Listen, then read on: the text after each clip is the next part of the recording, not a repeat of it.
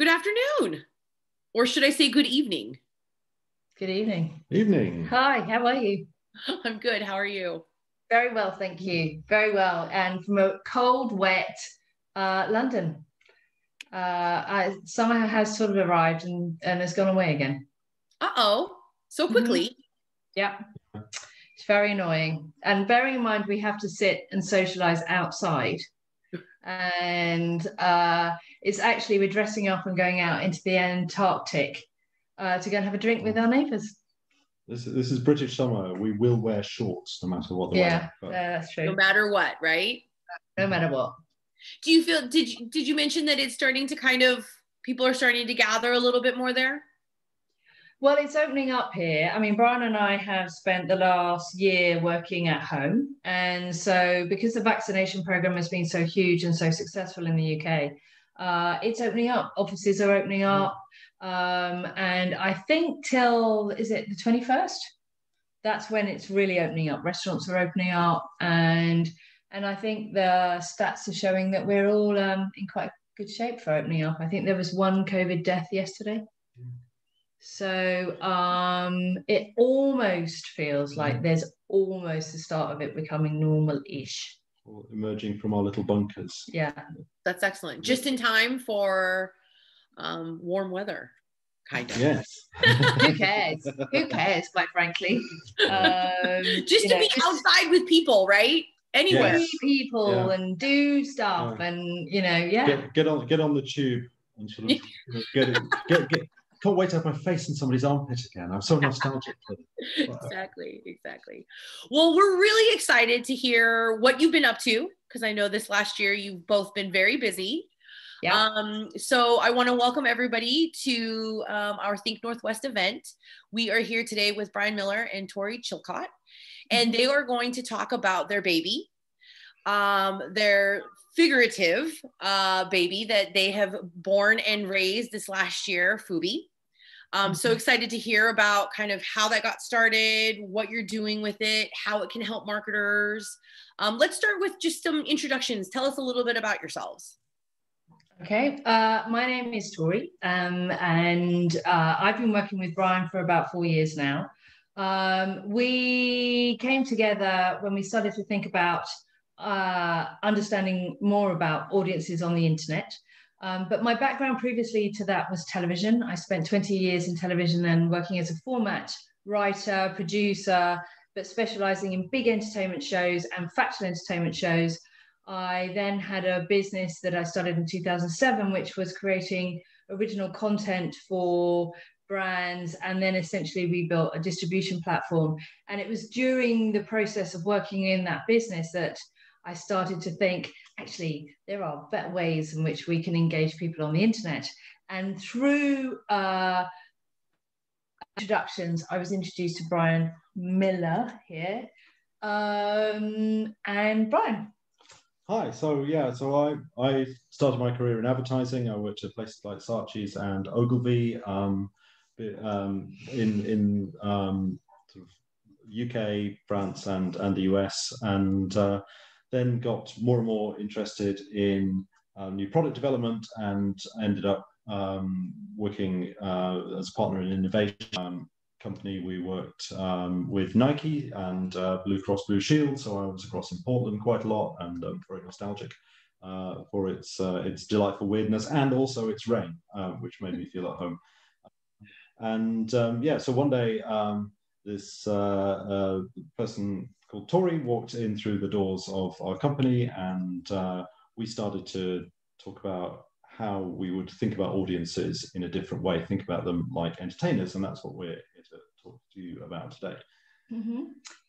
So we're going to how to think like an entertainer.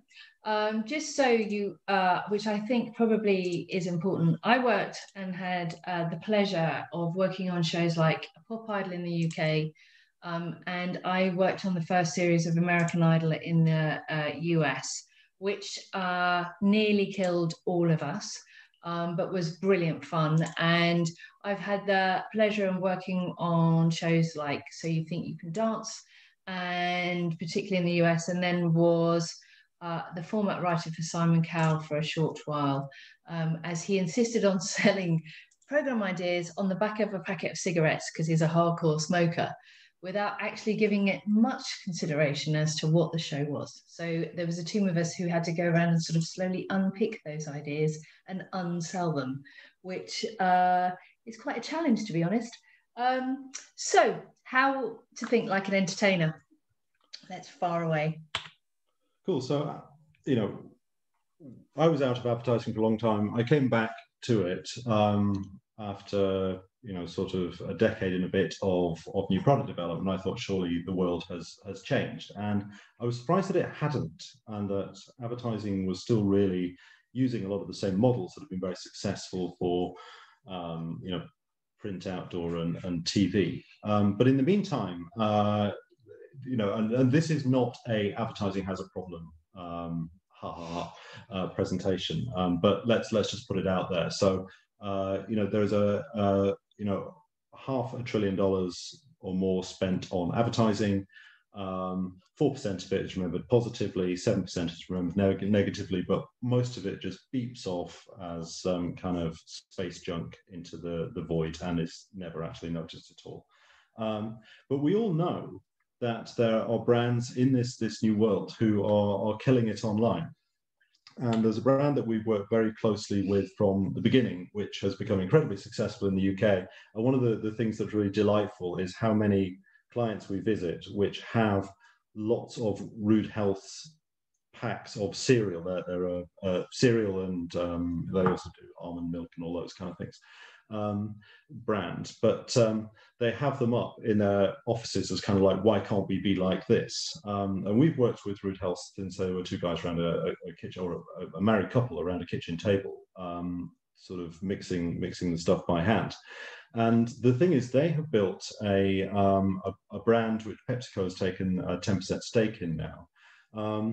And they have never really thought of themselves as a brand. They have always thought of themselves as entertainers, as show people. And the advertising budget has been zero, but their social media following is huge. Their presence as a kind of super brand in the UK is huge, and they do this really by acting much more like a celebrity does online. They don't really go in for a single tone of voice. They do naked bike rides. They do recipes. They have big rants about big food and stuff like that. So they have a lot of different kind of personalities. And we were looking at a lot of these kind of brands online who were really seemed like they were breaking a lot of rules of advertising, but were behaving a lot more like celebrities, like entertainers do online. And if you look at Kellogg's versus Rude Health, Kellogg's, is a very sort of, a big by the book marketer, and it validates creative executions. And as advertisers, we all know and love this, right? It's going to get all your storyboards, all your stuff, and put it in a focus group and have people rub all the interesting edges of it. There's a friend of ours who is a market researcher, and she went into market research because her dad, both of her uncles are big London creative directors, and like going into market research was the most annoying thing she could possibly do to them. But there's also repetition. The sort of classic advertising thing is just bang away at a single point until you remember The Economist is for clever people. Consistency again. Read The Economist, one tone of voice, smarty pants for The Economist, one call to action, go and buy a copy. And but people like Kellogg's, they've really just moved the advertising thinking that works, in the interruptive model into the content model, and it sort of starts to fall apart. Rude Health and brands who think like entertainers think in a really different way. So they start with their audience, like an entertainer does. They validate their audience's preferences. What are these people into? Where do they go? What makes them laugh? What makes them cry? Let's do stuff like that. They go for surprise rather than consistency. What they're doing is actually, what can I do? Think about Red Bull, right? Red Bull is just constantly, whacking you with all sorts of kind of crazy stuff. There's not a lot of rhyme and reason behind it. It's just, but it's always bringing news to things. And it's about we talk about sort of moving from consistency and repetition to coherence. Consistency worked when you had 3 campaigns a year, right? And you were just focused on, here's your new car model launch, and then there's the next new car model launch, the next one. When you're always on, or when even worse, you're following somebody around because they've got a certain number of cookies and they're seeing that ad 5 times a day, it gets really repetitious really fast. So how do you start to do stuff that's different? Light and shade. So you think about storytelling. There's been, everybody's a brand storyteller now, but the thing is, storytelling needs light and shade, right? It needs different changes of pace. Even Fast and Furious movies have to have quiet moments, otherwise they would just be noise. And so storytelling is really incompatible with a lot of the sort of advertising ideas of consistency and repetition and tone of voice. And then ultimately about mobilizing fandom. So this is about more than just saying, please buy our cereal. This is about kind of join a movement that really hates Kellogg's. Join a movement that wants to go out and do unicycling or bog snorkeling, which is something you just have to Google. It's even the British kind of go, that is quite eccentric. But ultimately, what these guys do, they're not thinking like advertisers. They are winning because they are thinking like entertainers. So where I suppose Brian and I start is where, ads are here and gone, but TV formats, when you get a TV format right, it can run and it can make everyone involved a stack of millions of pounds or dollars, and it can create generations of fans. So when we started working together, we started thinking, okay, these are brands that are thinking like entertainers. So what actually do entertainers do? How do people like me in my previous life really approach an entertainment format? So when the first thing an entertainment format would do would be, who's the audience? What ages are they? Where do they live? Where, in terms of what are their trends? What are their cultural nuances? How do they really engage with the subject area that you're thinking about going into? Then you'll start to think, okay, also, where's this going to be? What time is it going to be at? What's the talent that we're going to be associated with? And then you start to think about what the idea is. It may be that there's a whole area which are called precincts that you start to explore. So, for instance, with Idol, we wanted to do a talent show, finding talent. And then once you started to explore finding talent, then there are all the layers in which the talent competition and judging goes. Then you start to think about, okay, something like The Masked Singer. The Masked Singer is a guessing game and a singing competition. So you start to think about, how do those ideas come together? Then what's the jeopardy? What's going to be the bits that we all lean forward, or we all gasp at, or we all think, okay, right, why would I really care? When do we start crying? In Idol, in the early days of American Idol, it used to be a lot funnier than it is now. It's become much more serious, much more earnest. And as soon as you hear that music go, we all know as the audience, it's time to cry, and it's time to be moved, and it's time to be sad. But then how do you bring the jeopardy so that you want to come back and see it again? And then what happens once you've created a format that maybe runs a series? You want to think about, how does it come back year on year on year and still bringing audiences? So Brian and I started to think about, okay, these are the rules of entertainment. These are the rules of format making. These are the ways in which you can bring longevity into an audience's engagement. So then how do we start to really apply this? Next slide. So what do? We started to think about, actually, the most important channel that has ever happened in any of our life is the internet. So we started to think, okay, how do you know what audiences love? What kind of content that people really, really engage with? and what entertains people. So we asked that simple question: what do audiences love? And when Brian and I started working together, we kind of did it because we went around the whole research community in Europe and said, could you tell us what makes people laugh? Could you tell us what what people find thrilling or what's cute? And people sort of went, oh, that's such a stupidly obvious question. And the answer is, well, they couldn't tell us. So we decided to go off and find out ourselves. And there was no brand filter on this. It was not a commission, other than the fact that we came together and went, actually, this is a really important question.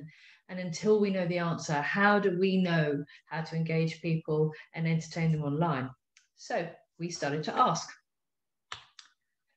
And what we found, that there are 4 types of engaging content. They fall into the 4 pillars in which people really, really lean in and really engage. And they are funny, useful, beautiful, and inspiring. And when you look at each and every one of these pillars, you realize that once you see it, you don't ever unsee it. We nicknamed it FUBI, and it's been FUBI ever since, isn't it? And I'm afraid it will kind of get in your head. But FUBI it was, and what came back to us when we asked initially 5,000 people, what do you love? How do you love it? When do you love it? And that started to be the pillars of our FUBI research. FUBI, however, comes in lots of different ways. And so from the research that we had been doing, we realized that funny, useful, beautiful, inspiring were big subject areas. So we went back out into more research and asked 2,000 people how these genres, and we can run through exactly how we got all this information with you guys in a minute. But we started to go, look at, here are the genres. So funny, we realized that there's satire, dark, self-deprecating, parody, toilet, surreal, slapstick, deadpan. We had such fun putting these little symbols together, and we hope you find them as funny as we did. It's also fantastic talking to mathematicians about things like slapstick vectors. Yeah. But you can start to see where we were going with this. We were starting to really, really map and chart people's content preferences and the genres in which those people on the internet were really, really excited with and engaged with. So there are lots of ways to be funny, useful, beautiful, and inspiring. And next slide, please, driver. So when you look at someone like Victoria Beckham, I've had the pleasure of working with Victoria Beckham and David Beckham and all the winners of Idol and with the Spice Girls themselves.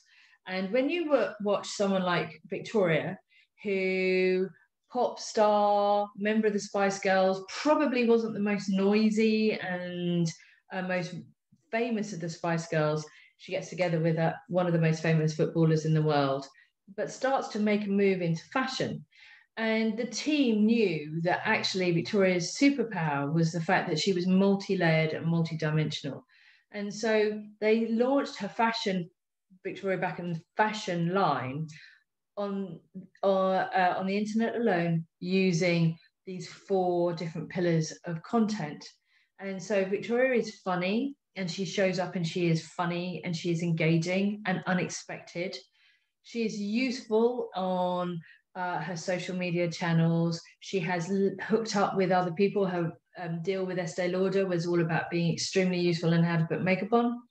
She's very funny with Vogue. I don't know whether any of you guys have watched the films that she's made with Vogue. They're really, really quite tongue-in-cheek and self-deprecating. She's funny. She's beautiful. A lot of her stuff is not only just her collections, but how she shows them. And she's inspiring and largely about being a working mum, about managing to create this idyllic life, and her family. And so she has all these multi-layers about Victoria. What you'll also find, if in doubt and she's not getting enough attention, she posts a picture of David Beckham with his top off. And without a shadow of doubt, it's fakes. Who knew? Tips. And so there's Victoria Beckham. The next is Taco Bell. Taco Bell, I'm sure you all know, went through a stage of being Taco Hell. And then Marissa Thalberg came in and started to really change the dynamic within Taco Bell. They were funny and they were picking arguments with people on Twitter. They were useful in how they redesigned their app. They came on and they hit Instagram with their art that is so pop and stylized and inspiring in the fact that they were the first fast food chain to really encourage people to get married there. It was kind of fun and cheeky, but in inspiring stories, their backstories. And their Live Maths scholarship program was not about finding the most sporty or the most academic kids. It was finding out about the kids who were in their audience, who were holding down 2 or 3 jobs, who needed the opportunity. So if you get a chance to check out the Live Maths scholarship, I'm sure some of you already know it, but it was how did Taco Bell start on all these different touch points and have a multi-dimensional tone, style, and content that was really, really appealing to their target audiences.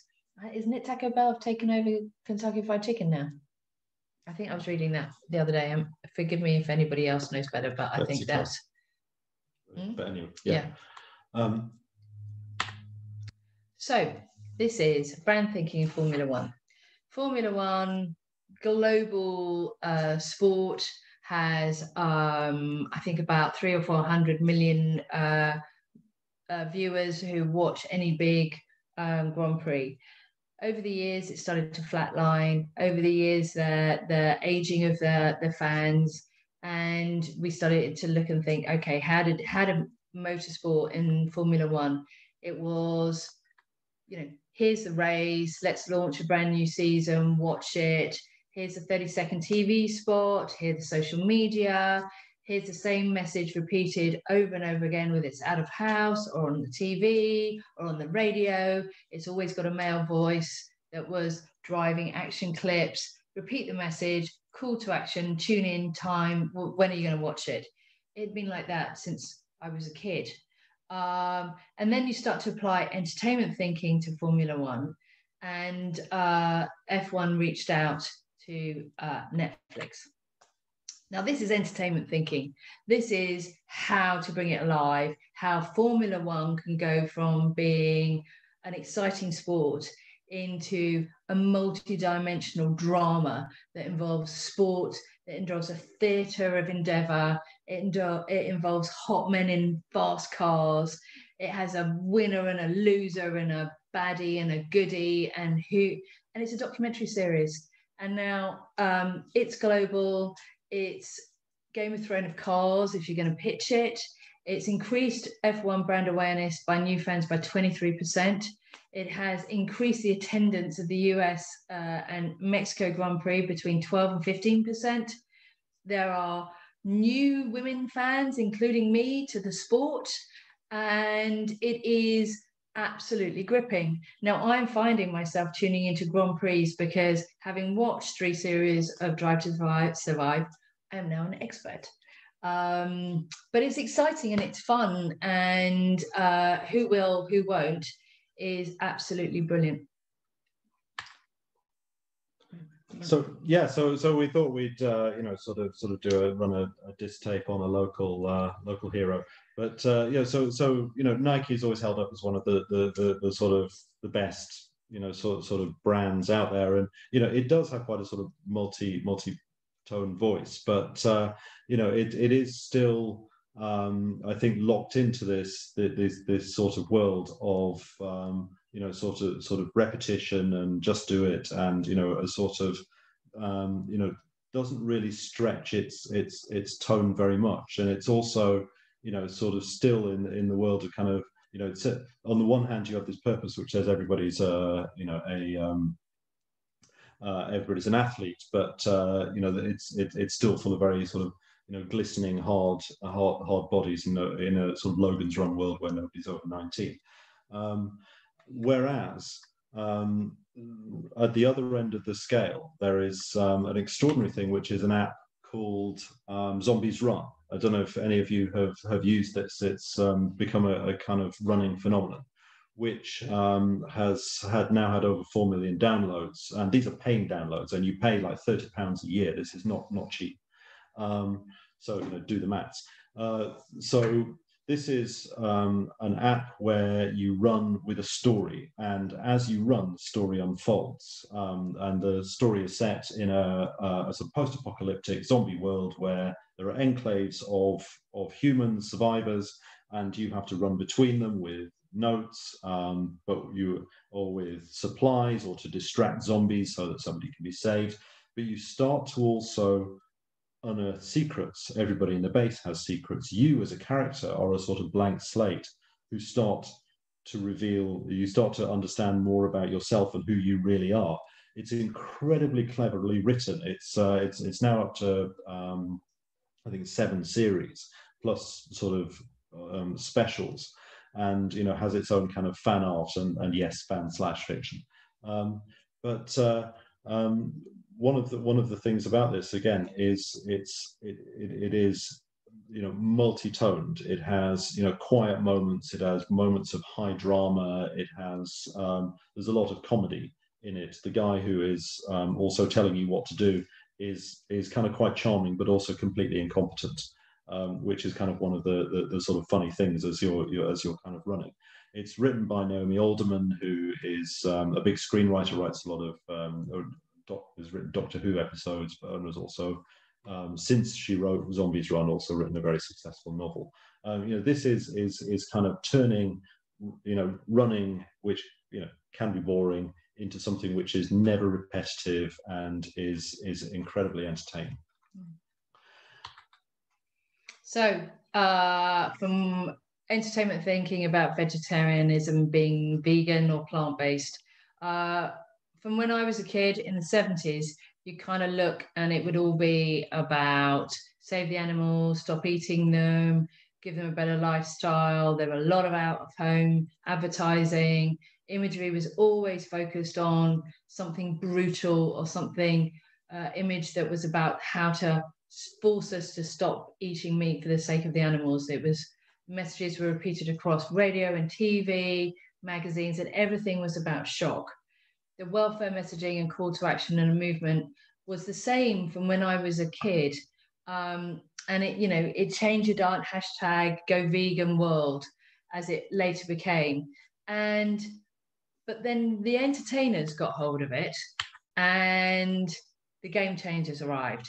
And this was and is and still is a fundamental hit, not only as in a hit as a program that is watchable, but in its whole premise and purpose is to question your ability to be your very best self, to be the muscly, sexy, smart gladiator by not eating meat and focusing on plant-based food. You bring in an Oscar-winning director, you get superstar contributors, you've got Arnie and co, you discuss about every aspect of your life with superstars and superstar athletes about how they've adopted a plant-based diet. It's in across the world, it's gone peer-to-peer, people saying, you too could be like blah if you eat a plant-based food. And the industry and the response has been phenomenal. It is the fastest and best-selling documentary on iTunes ever, and it's the most watched documentary streamed on Felix in Netflix in its history. It is phenomenal. And what's particularly interesting is whether the science is a little bit dubious and whether there's some of the, but nobody cares. Nobody cares because nobody cares because if you eat lots of lovely fruit and veg, you too will be absolutely gorgeous and fast and smart and capable of doing anything. And relentless in bed, which is the bit that if you haven't seen it, the sequence about men having the best sex when they've had vegetables is genius. It's genius. Yeah, exactly. All those years of people telling me that I should eat carrots because it improves my eyesight. The pitch was totally wrong. So to go back to this idea then, if the first rule of showbiz is know your audience, how do you know your audience, but in a showbiz way rather than in an advertising way. And that's really what we've spent the last 4 years building, and we built it. As Tori has talked about the model of FUBI, and so we have built what we call the FUBIizer, which let's just disappear. Thanks, Danny. Yeah, here we go. Okay. So what you can see here now is a wheel which is very easy to read. There's four big categories we talked about: funny, useful, beautiful, and inspiring. And then inside that, you can see the different genres. So what you'll see here is the stuff that's on the outside of the wheel. People over-index in, so that's the stuff that they like, they like more than average, and the stuff that's on the inside is the stuff that is kind of turning them off. So we started here with women in the US who are interested in motorsports, and so you can see at a glance that actually, they've got quite a sort of powerful sense of humor. They like outrageous stuff. They like dark stuff, surreal parody. They like heartwarming stories. So again, that's one of the really cool things about Drive to Survive as a show, is these kind of moments of charm and warmth. Very big on cute imagery. So yeah, again, luckily these guys are young, and David Ricardo is very cute. And also spontaneous imagery as well. So spontaneous imagery is often the kind of stuff like Instagram no filter sort of stuff, those moments of kind of silliness and goofiness.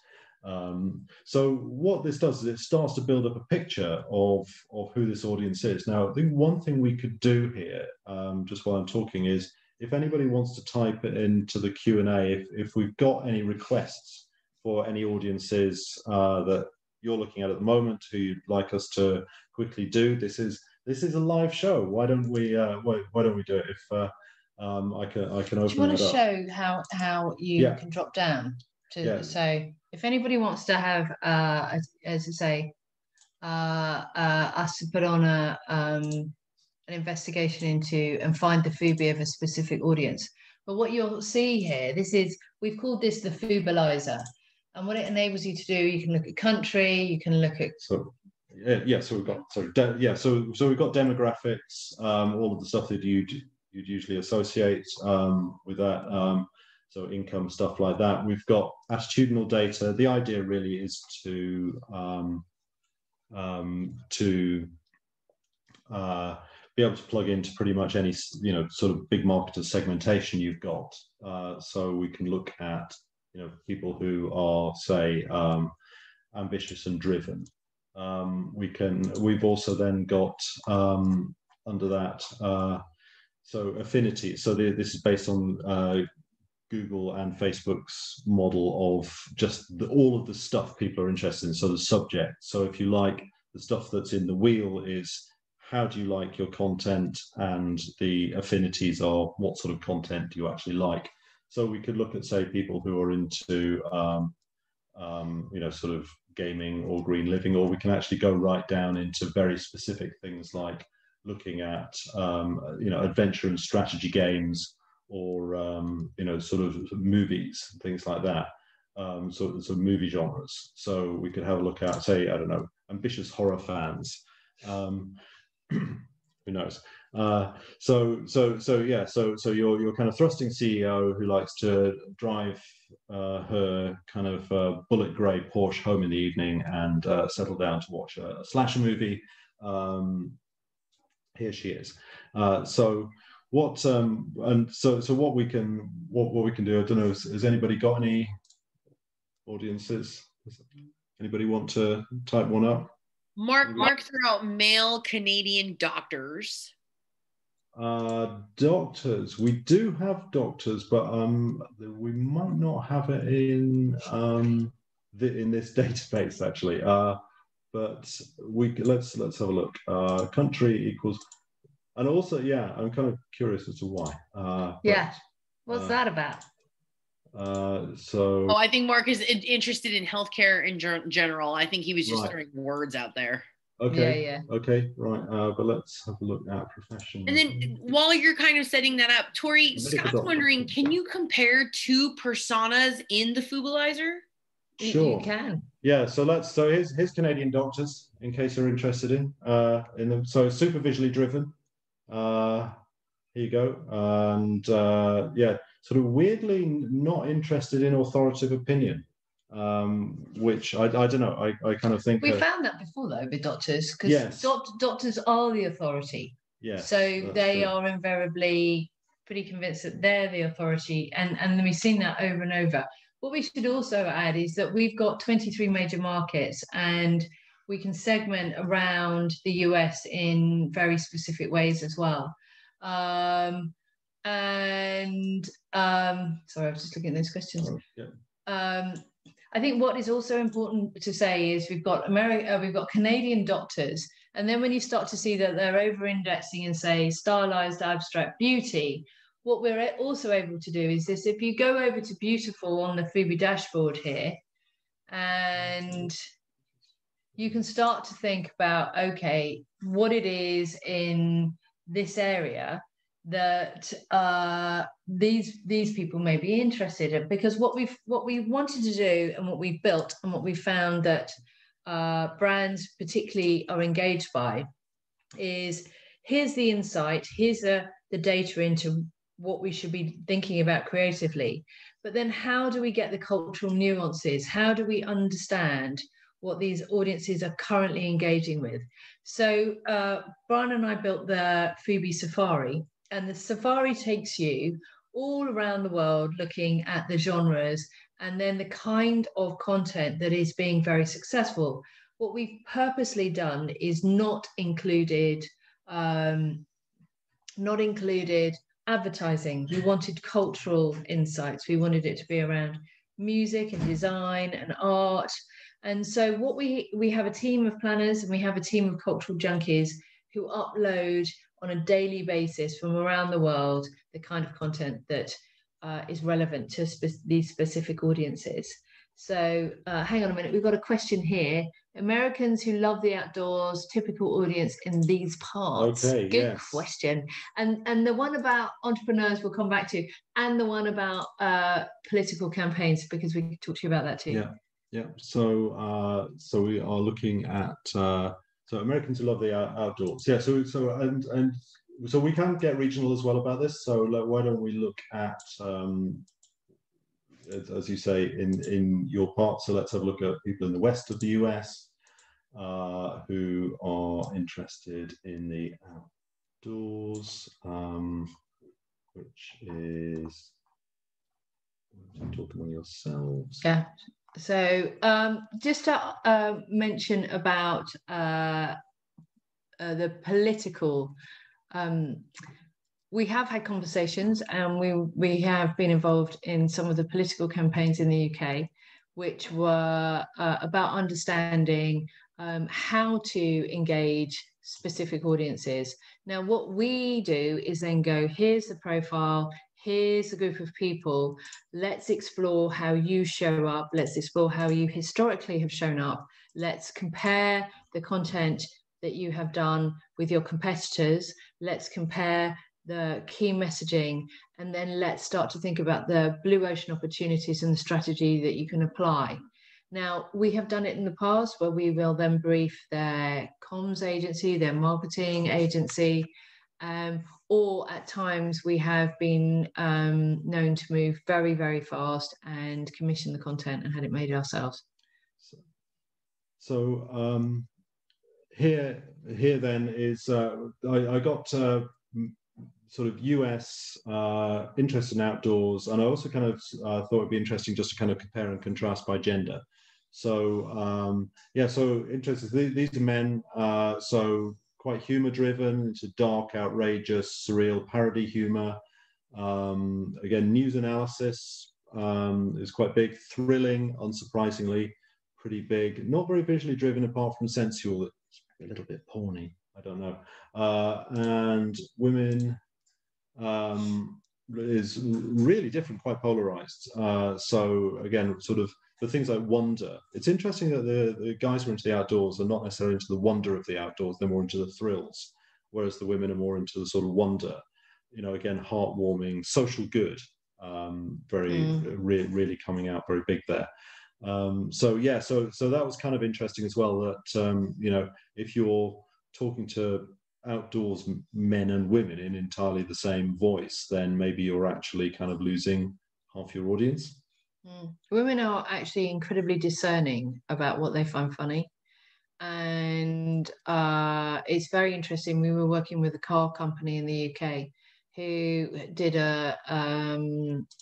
thinking about doing a humor-driven campaign, and the humor that they were thinking of was predominantly men thinking about what women found funny.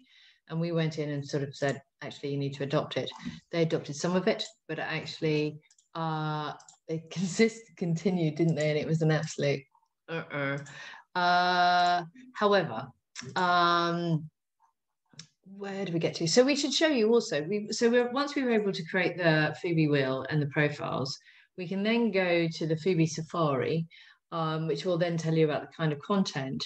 But then we can bring it all together into a brief. And now that brief, have you got one that's already done? And we can come back to this, just so you can see. We do, yes.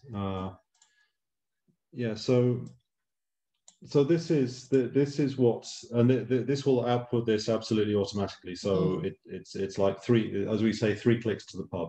So you can put your messaging sort of grid on the top of this, output it, drop it into your template, take all the credit, and away you go. You're welcome. So what this does then is gives you the FUBI wheel that you've generated. It also then gives you the FUBI scores from top to bottom. So this particular one is, what was this? Mobile phone. So people who are sort of into mobile phones and but also early adopters of technology and stuff like that. So so the top thing is trivia, spontaneous, parody, dark, outrageous, other things at the top, and at the bottom really not into spiritual, life coaching, sensual, minimalist kind of stuff, quite kind of hardcore people.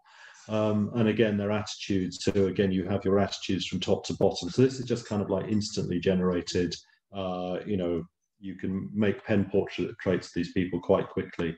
Interestingly, really keeping up with new fashions and activity organizers and stuff like that. So again, things to kind of think about.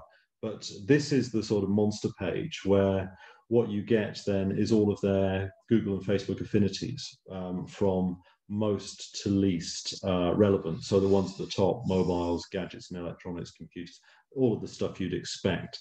But if you, and sci-fi and fantasy, I'm kind of sort of having all my prejudices sort of reinforced here. But then interesting, soccer is kind of quite high, action games, adventure and strategy games, travel, stuff like that. And then down the bottom, the stuff that they're really not interested in: ice hockey. I'm kind of getting that these people had a tough time if they played ice hockey at school. Baseball, Australian football, things like that are they really not so into. Well, you also then get some demographic stuff and things like that. And then what we can do is, or you can do, is pick anything you like from the FUBI Safari of sort of global content, and put together things for your creative team. So you get a brief that's at once super precise. So you can kind of say, these guys really like parody, but they really hate satire. And here's definitions of both of those things. So you can really kind of get down to, this is the exact kind of humor. This is self-deprecating humor. It's not outrageous humor. So which again, it really helps, I think, agency clients relationships we've found, because it takes a lot of the subjectivity out of, I don't see the joke on this page. Well, it's deadpan. There isn't really a joke on the page. And actually sort of helps people get a common language around what actually good looks like. And these kind of examples then are really, as Tori said, it's anything but advertising. So the idea is that it can get the creative teams or the content teams out of their bubbles, and especially with global work as well. Sort of what does outrageous humor look like in China or South Korea? As sort of gives you a sense of, will this stuff translate? We look to editorialize when we first started thinking. It's like a lot of brands are really wanting to understand how to bring editorial thinking, entertainment thinking to a lot of their work. It's fast turnover, it's multiple content on a very regular basis. And so we were kind of started to think about, actually, how do you provide instant insight? How do you start to have a data-led proposition that can supercharge the creative work you're doing, so that when you're going back to your clients, you're able to say to them, this is what the data said, this is the examples, this is the cultural nuances, these are the trends, these are the cliches, these are the areas to avoid, these are what the competitors are doing, and this is how we can make the most of what this campaign or this work. So when we first started working with the FUBI, we set out to build a consultancy. And then actually what we've found is that once we've taken brands through this process and through the data and through the opportunity, that they were coming back and saying, can we have a login? Can we have access to your data? And then when we kind of went, oh, actually, yes, you can. And we will create the FUBI'lizer. And so the FUBI'lizer is open to every one of you to jump on and use, and it's updating all the time. To be clear, that the data is data that we commissioned and that we own. It has, particularly in the UK, there's very strict restrictions about GDPR data information. We're not Cambridge Analytica. No. And we own and commission it. The data set that you have here was last year. We will be commissioning more, and we work with certain clients who are very specific in the areas that they want. So we may be looking at NGOs, for instance, or we may be looking at scientists, and we will go off and we will get that data. It normally takes anywhere from 2 to 3 weeks, and we will get a sensible sample size, and then we'll put that into the FUBI'lizer. So Louis, you asked about how about beginner entrepreneurs? Oh, sorry, I've actually just done Rebecca. Have you? Hi, Rebecca.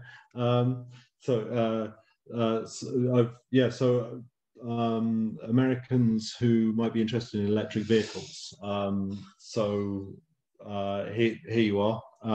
So this is people who are interested in green living and performance and luxury cars. Again, obviously we can sort of zoom in on that, but there's sort of quite humor driven, apart from satire, into their hot lists. Hot lists are kind of like cultural curation, what's cool, where should I go, stuff like that, unsurprisingly into quite extravagant imagery. Sean, you say, have we used this specifically to target those in vaccine? No, we haven't. It's been a very complicated space to get into in terms of the data and the information, and we have tried. But yes, I mean, we could definitely do a sort of FUBI on people, who are sort of, I think, probably very socially conservative, things like that. But there was there's a question about sort of what insights have surprised us. So there's an interesting one, which is that we're working with a quit smoking campaign, and one of the issues, or one of the things we found about smokers is that they massively over-index in dark humor, and also one of the top affinities is horror movies.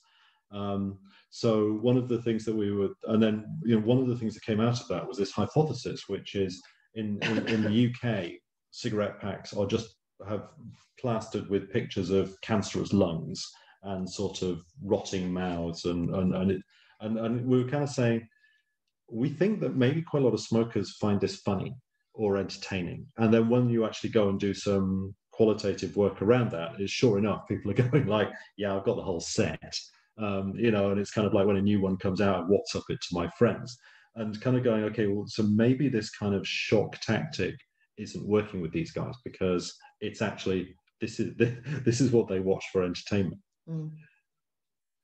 American women who drink a lot of wine.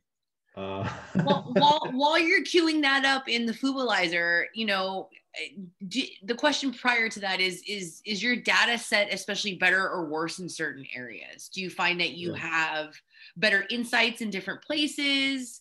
So I think that I mean, what Tori was saying earlier was, you know, it's designed for, you know, general marketing, mass marketing use.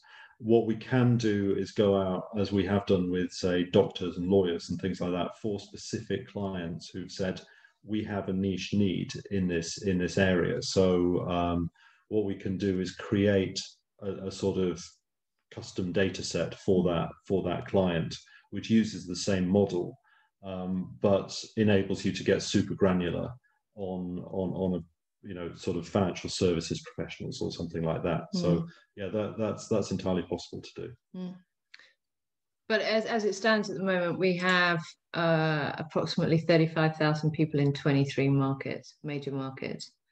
And so what we find is that when you're working with a big FMCG and they're looking at understanding the difference between launching a campaign in one part of the US versus another part of the US, or a US launch and an India launch, what do those people have in common, and then what do they not? So how can you start to think about the creative that lands across that both markets? And then if you're going to create content that's relevant to one, what is it going to be, and how specific and focused is it going to be? Sorry, where's the wine? To answer the question, well, yeah, I mean, was that Jessica? It wouldn't be entirely ethical to ask people if they drink large amounts of alcohol, but we could certainly give you, say, foodies. So, you know, people who appreciate the taste of things. So that's, you can see it, but, you know, super visually driven, interestingly, like outrageous humor, heartwarming again. Handy tips. So actually, we did a thing for a wine client, which was about handy tips, and he did one which was how to open a bottle of wine with a shoe, and that got it's millions of views. We can share it with you. Actually, it made it on Oprah, and that wine went from being a boutique wine to being the #1 selling rosé wine across Europe. And the French are furious, because that's not how you sell wine, through comedy. And he's had a few glasses when he does the demonstration. And that's what makes it absolutely perfect. Oh yes, so we were going to do young entrepreneurs or beginning entrepreneurs. Excellent, thank you. Okay. Yes, I know you keep getting bumped. So that's me. Profession. So what we are also saying to any of you guys, if you want us to run an audience for you, just get in contact, and we can run the audience, and we can put together a FUBI brief for you. Then you can see how relevant it is, and we can also share some case studies with you guys, and you can see how it works. We work in 2 ways really, which is more in-depth consultancy work, but actually this is a platform that we're saying to people, you know what, it's a license, it's a very affordable license for global data or localized data, and it's all yours to use as much as you like. And we're finding that brands their content teams, their insight teams, their analytics teams are using it for a variety of purposes. One is at the point of conception to think about what work should we be doing. They're starting to think about how they brief or brief each other, brief their content teams, how they brief their agencies. They're starting to think about how the media companies are going to use this. We're now starting to work, interestingly, with TV companies who want us to FUBI the formats that they're creating, and then see how applicable they are to the brand sponsors. We're starting to think about working with big publishers and platforms about how to FUBI the content and what matching FUBI there should be being served around it, what content should be served. So if a certain kind of editorial is bringing an audience, how do you maximize that? So it's a very versatile tool, and it's a very versatile data set. And so it'd be really interesting to see what other people would use it for. And friends, for those of you who are not Think Northwest members, I encourage you to become a member. And as part of your membership, you have access to this tool. After this presentation, I will also email all of the registrants. Perhaps Tori and Brian, would you like me to share your email address? How do you want people to share it with me? I can be the gatekeeper. And also to be clear, what we're really, really excited to say that we'll run something for you. You can see how it works, see how you can use it, and then we can get into a discussion about how we can potentially work together. Excellent. So we'll be sure to share all of that information to all of our attendees. This was really exciting. It was really cool to see all of the data and what the data means, because in this day and age, there's a lot of data, but that doesn't necessarily mean that it means anything. So taking that information and parlaying it into your marketing campaign, into even the creation of content is very helpful. So I want to thank both of you for your time today. I want to thank everyone for joining us today.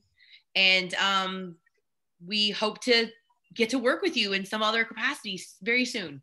Fantastic. Thank you. And thank you for giving us your lunch hour. And next time, I hope that we all see you face to face, because if we all have to do another Zoom, as good as it is, we might lose our shit.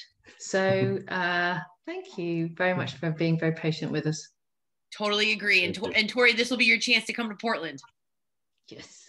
Thanks, everyone. Someone give me something to do there. I need to come to Portland. I need to come to Portland, and I need to come and hang out and meet all you amazing people, because the work that you're doing is fantastic. And we would love to know more about how we could bring what we do to do something even better, because you're a very, very talented group of people. And it's been a privilege to chat to you all today. So thank you. Thank you.